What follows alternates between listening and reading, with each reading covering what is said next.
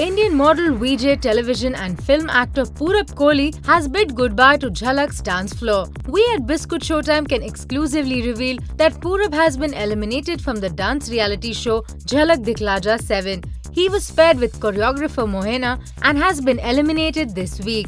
He is the second contestant to get eliminated this season after VJ Andy. Last week, Purab performed salsa with his choreographer on the song Tatar Tatar, and in spite of receiving 33 points out of 40 from the judges, he has been eliminated. Looks like the competition keeps getting tougher every week.